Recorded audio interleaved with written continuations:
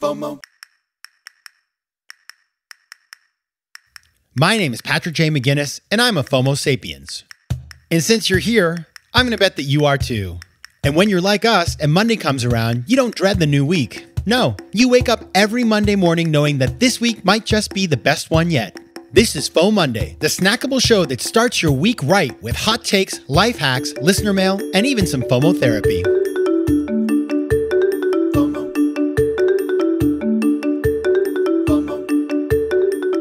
This is FOMOnday, the companion show to FOMO Sapiens, which of course will be back on Thursday with a full episode.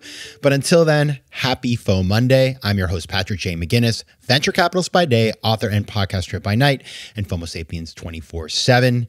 Now, on Thursday, we're going to be talking to a guy named Ryan Hartman, who's the CEO of Worldview, which is a company that takes people up into space.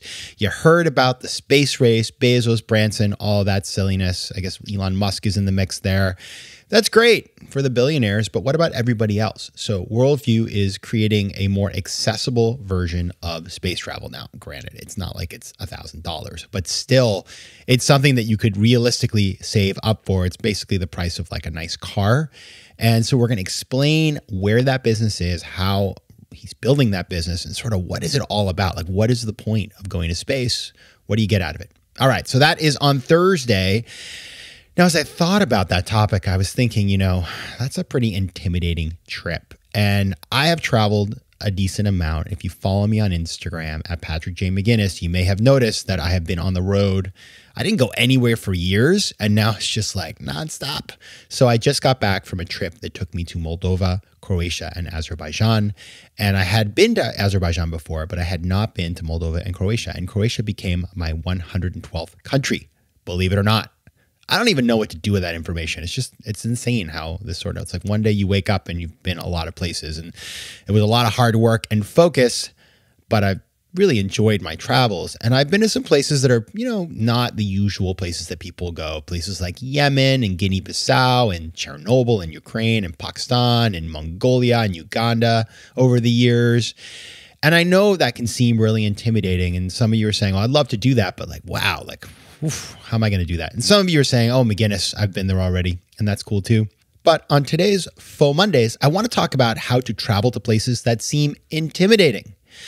So that's what we're going to do. We're going to talk about it because we have been stuck in our houses for so many years now. It's time to get back on the road, go to some places, make that list. And so let's get into that. I have really 10 tips that I have come up with on how to travel to places that just seem a little intimidating or a lot intimidating. So let's start with number one. Number one, figure out what you're optimizing for. So here's my little secret. I'm going to let you in on how I see travel.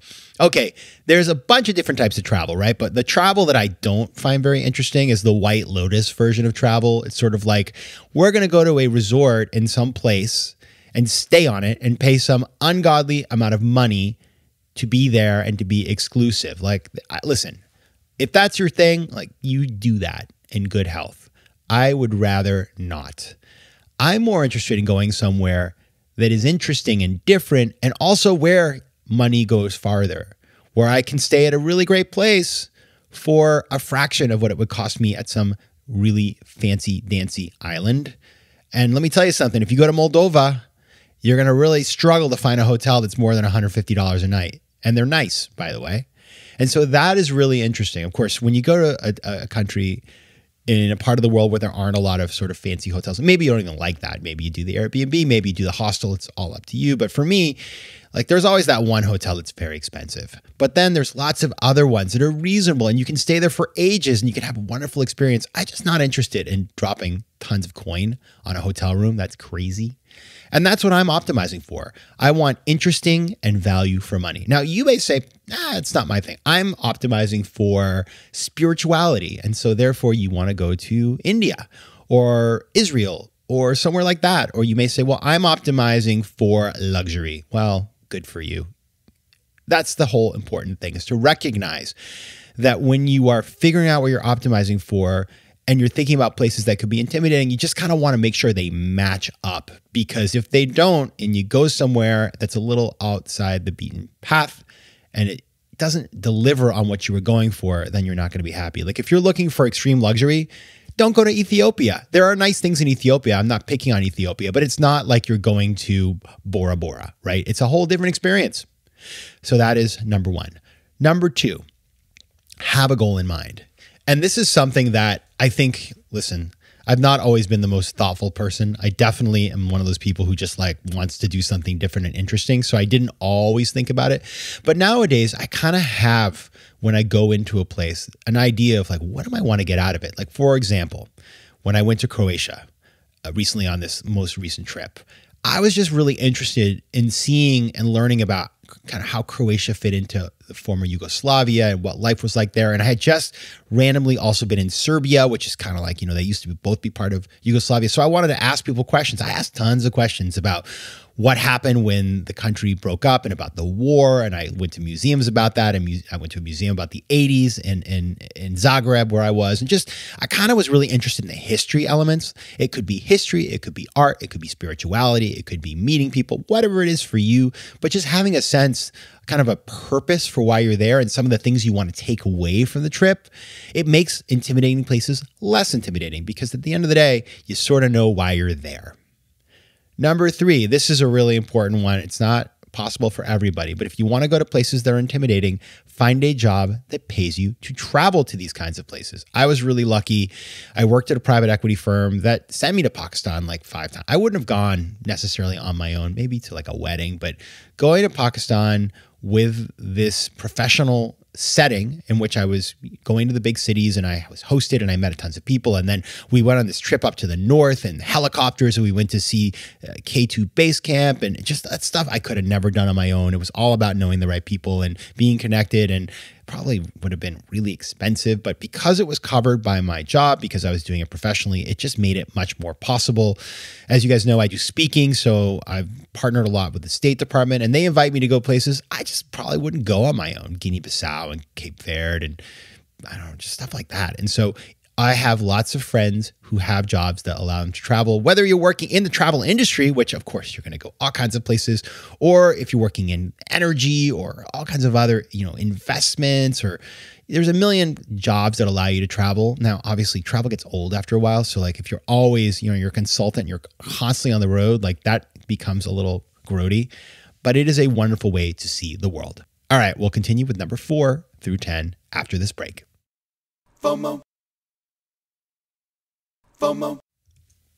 All right, everybody, we're talking about how to travel to places that seem intimidating. Next one, gear.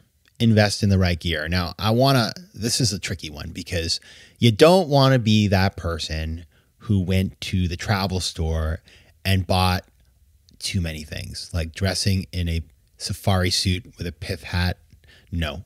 Well, first of all, there's a lot of reasons why you can't do that, but you don't want to be that person who shows up and looks like they're trying too hard. That is bad. And in fact, one of my dear mentors in the travel space, my friend Fraser Simpson, taught me the value of kind of underdressing because it's just kind of more nonchalant. And so, you want to have good stuff, but you don't want to overdo it. And so, for example, let me tell you a couple of things that I do. First of all, the luggage side. So being the person who's carrying around a regular suitcase in a country that is a hiking country, for example, if you're going on a hike around, I don't know where you'd be, Himalayas, not a good look. Get yourself a nice backpack that has all of the compartments, but don't get yourself 53 backpacks and 43 water bottles. Just bring what you need. Be simple.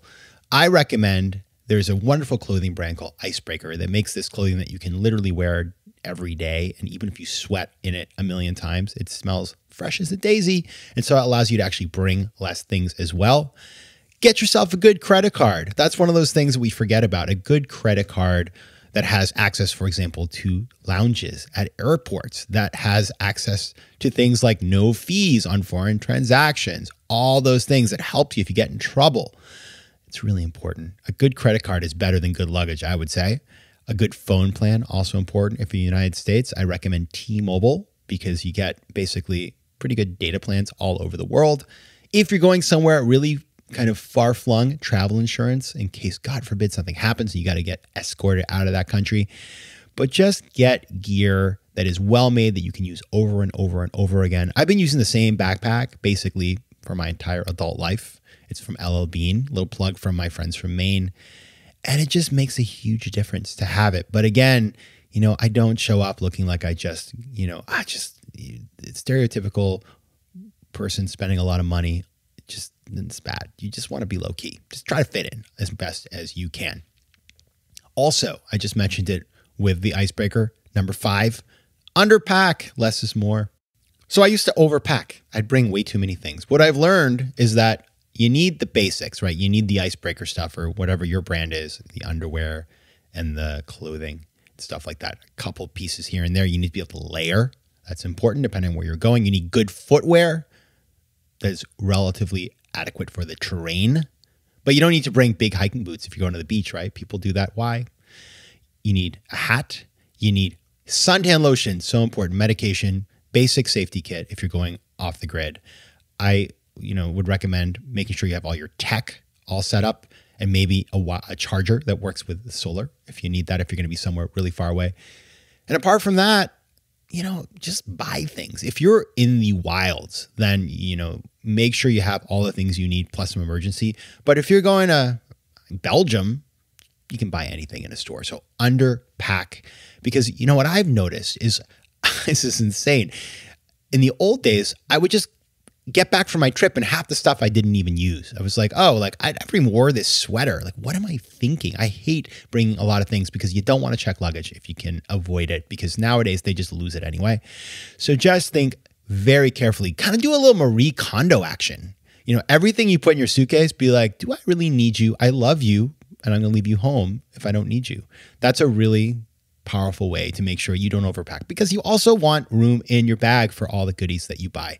And I also recommend that you get a little pack that you can fold up, like a second bag that you can just fold up nice and small and throw in your suitcase or your backpack that you can use as a secondary bag if you need it. You can also buy luggage, of course, but much better to just have a little bag that you can bring with you. And we'll be back with the final items on our list in just a second. FOMO. All right, we're talking about how to go to intimidating places. And I've realized that this has turned into a lot of practical, just general travel advice. It's not just for the intimidating places, it's for all the places. But I just think when you simplify, it's really about simplifying. The more you simplify, the less stress all this has, and the more places don't feel daunting. That's what it's really all about. It's mindset.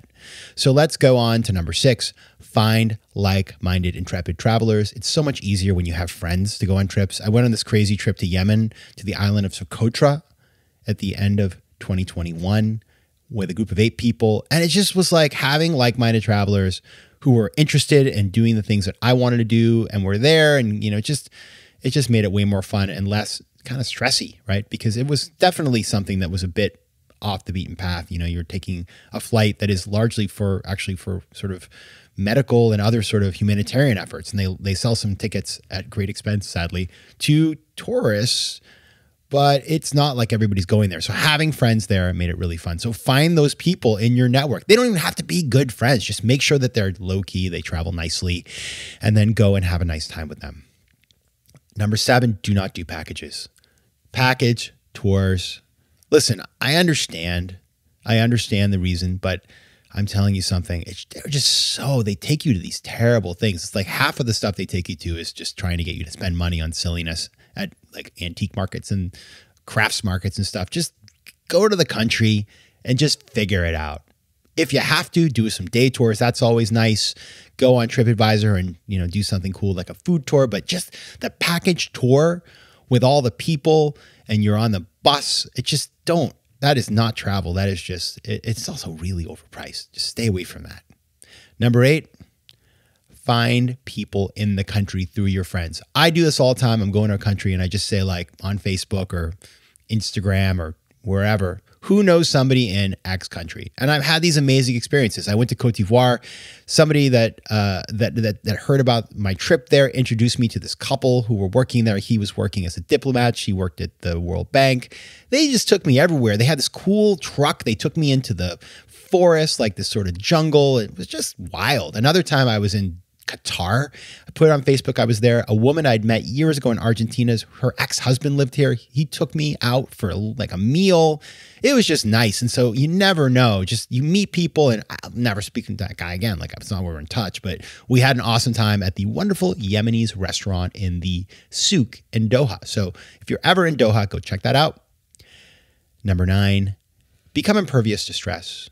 So let me tell you something. These days, travel is not easy. I was just on this flight back from Azerbaijan. I forgot my passport at the hotel. I had to go back and get it. Then on the flight, we connected in Istanbul. On the flight back to New York, we had a medical emergency. We had to divert to Vienna. If you were following me on Instagram, you saw all this. I got to tell you something. I had meditated that day. I didn't freak out.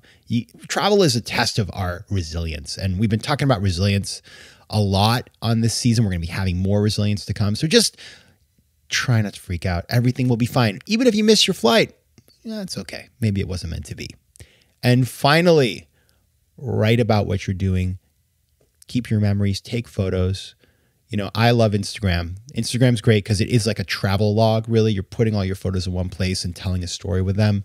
I write about my travel. I've kept a journal in the past. Just write it down because you think you're going to remember it, but you're not going to remember it. And I think it's really important to recognize when you do this travel to places that are far-flung and not easy, it's wonderful to have the memories later on. I've gone back and read my journals and I'm like, oh man, I'm so glad I have these. All right, that's my advice on travel, kind of in general, but also how to go to these places that may feel a bit intimidating. Let me just recap 1 to 10 for you. Number 1, figure out what you're optimizing for. 2, have a goal in mind. 3, get a job that pays you to travel if you can. 4, invest in the right gear, but not too much. 5, underpack. 6, find like-minded, intrepid travelers. 7, avoid those packages. 8, find friends who know people in the place you're going. 9, become impervious to stress. And 10, write it down, take photos, keep memories, because you're not going to remember. All right, those are my tips. If you have ideas, thoughts, feedback, you know where to find me at Patrick J. McGinnis on Instagram. Let's connect at patrickmcginnis.com. All right, everybody, thanks for listening. I will see you on Thursday with Ryan Hartman, the CEO of Worldview. We're going to talk about space. What could be better than that? So until then, take care of yourselves, FOMO Sapiens. FOMO. If you like today's show, please be sure to rate it and recommend it to your friends. And as always, you can find me on Instagram at Patrick J. McGinnis, on Twitter at PJ McGinnis, and on the web at FOMOsapiens.com or PatrickMcGinnis.com, where you can get all kinds of free resources to live a more decisive and entrepreneurial life. FOMO. Want more FOMO Sapiens and FOMOnday? Head over to FOMOsapiens.com where you can listen to past episodes, learn more about the show, and find out how to advertise. You can also connect with me on Instagram at Patrick J. McGinnis and on Twitter at PJ McGinnis.